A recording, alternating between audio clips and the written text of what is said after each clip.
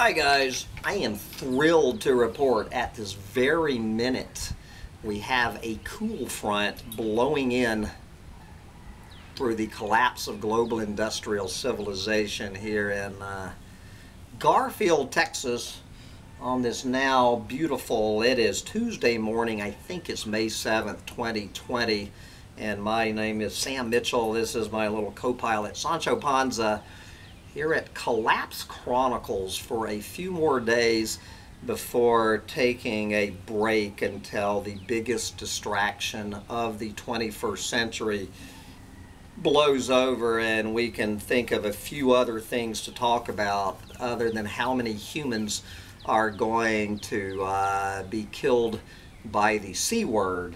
Now, so for today's Chronicle of the Collapse, we're going to check up in with to see what James Howard Kunstler has on his mind. Now, I can't remember if the C word was mentioned in this article.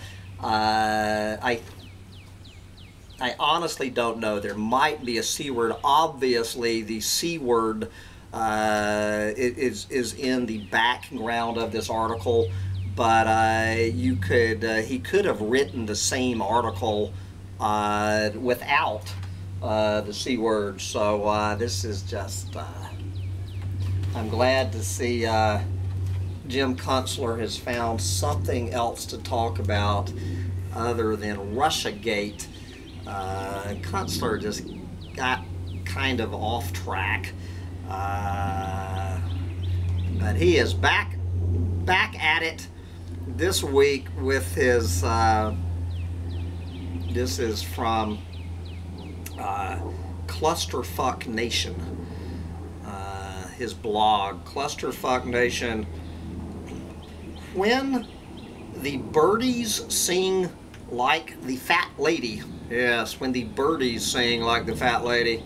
You know, Jim lives in upstate New York, where he's talking about here.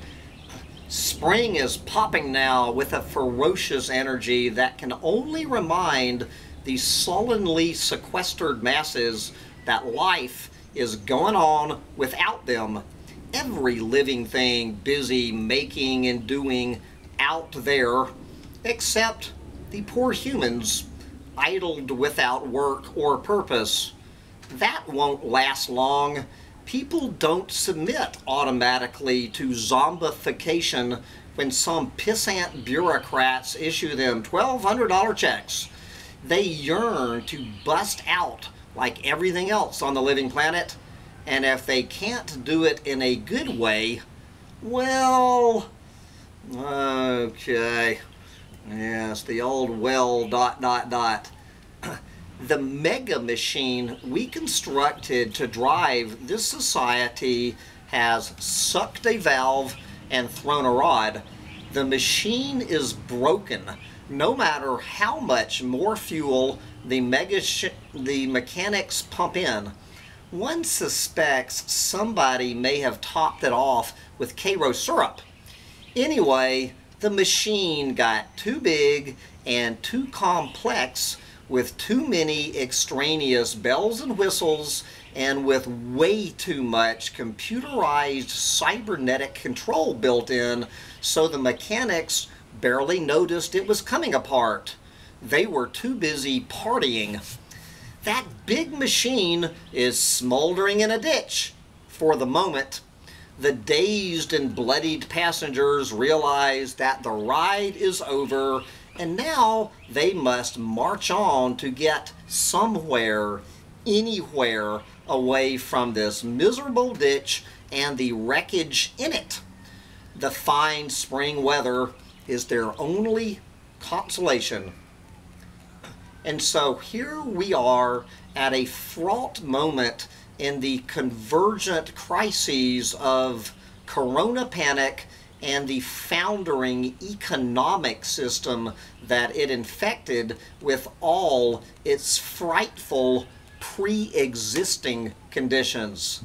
Of course, it isn't capitalism, so-called, that is failing, but the perversions of capitalism, starting with the appendage of the troublesome term ism. It isn't a religion or even a pseudo-religion like Zoroastrianism or communism. It is simply the management system for surplus wealth in a lavish, in a hyper-complex society. The management of wealth naturally grows hyper-complex too, with lavish opportunities and temptations for chicanery, cheating, fraud, and swindling, the perversions of capital. It is in the interest of the managers to cloak all that hyper-complex perversity in opaque language to make it seem okay. How many ordinary Americans have a clue what all the municipal liquidity facilities, primary dealer credit facilities, primary and secondary market corporate credit facilities, money market mutual fund liquidity facilities, Main Street new loan facilities and expanded loan facilities, commercial paper funding facilities, currency swap lines, the TALFs, TARPs, PPPs, SPVs represent, besides the movement by keystroke of money from one netherworld to another, both conveniently located on Wall Street, usually to the loss of non-elite citizens generally, and to their offspring's offspring's offspring. Here comes another chopper flying over. The chopper traffic, at least around Austin, Texas, has quadrupled in the past few weeks. I do not know what all of this extra helicopter traffic is about. Hello. Anyway, back to Mr. Kunstler. Real capital is grounded in the production of real things, of real value, of course. And when it is detached from all of that, it is no longer real capital. Money represents capital, and when the capital is not real, the money represents nothing and ceases to be real money. Just now, America is producing almost nothing except money. Money in quantities that stupefy the imagination. Trillions here, there, and everywhere. The trouble is that money is vanishing as fast as it is being created. That is because it is based on promises to be paid back into existence that will never be kept, on top of prior promises to pay back money that were broken or in the process of breaking. The net result is that money is actually disappearing faster than it can be created, even in vast quantities. All of this sounds like metaphysical bullshit, I suppose, but we are obviously watching money disappear. Your paycheck is gone. That activity you started, a brew pub, a gym, an ad agency, no longer produces revenue. The HR department at the giant company you worked for told you, don't bother coming into the office tomorrow, or possibly ever again. Your bills are piling up.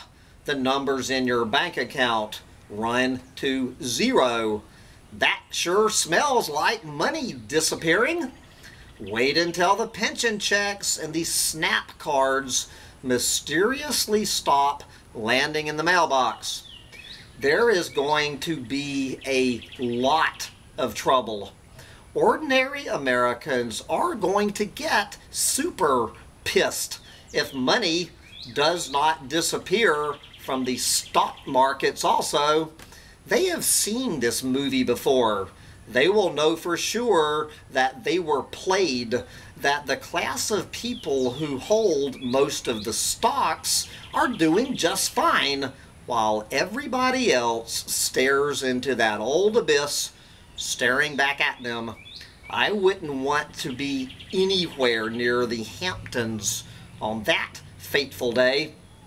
All this because we just cannot face the task of reorganizing our national home economics to suit new circumstances. So nature will do it for us. Nature will furnish us with a marvelously efficient black hole where we can conveniently stash our fake money so that we will never have to see it again. Nature will bust up our giant institutions, our giant corporations, our giant networks of financial obligations. And after a period of confusion and social disorder, some clever humans will aggregate into smaller networks and reorganize their activities on a smaller scale that actually supports truthful relationships between the production of things deemed to hold value and money that represents those things. The beauty of springtime is sublime, and as Edmund Burke noted, that very beauty provokes our thoughts of pain and terror. Thank you, James Howard Kunstler, for some intelligent commentary on money disappearing. I'm going to be publishing my interview with Bill Gates to shut down Collapse Chronicles for a while on Sunday. My parting interview will be with Bill Gates, talking about the disappearance of money, that it is the money disappearing. When money disappears, the sixth mass extinction, including the extinction of the human race, will begin.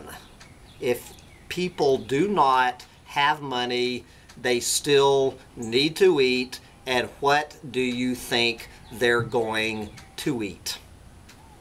They're going to eat their fellow earthlings, and when every fellow earthling has been eaten, what do you think is next on the menu? But you can hear more of that from Bill Gates on Sunday. This is what James Howard Kunstler had to offer as supporting evidence for Bill Gates' theory of the collapse of a planet kicking off with the disappearance of money. Anyway, I need to go make $230 of my money disappear into a windshield for my gas-sucking truck. So I'm going to say goodbye to $230. Oh, I do, and I am so sorry, guys. I have several people to thank for their kind PayPal contributions. I know Marty Knudsen, and I can't remember, a couple more of you. I'll get to it. I do appreciate anyone supporting this channel. For the few more days I'm going to be on air before taking a break till the distraction blows over. Bye, guys.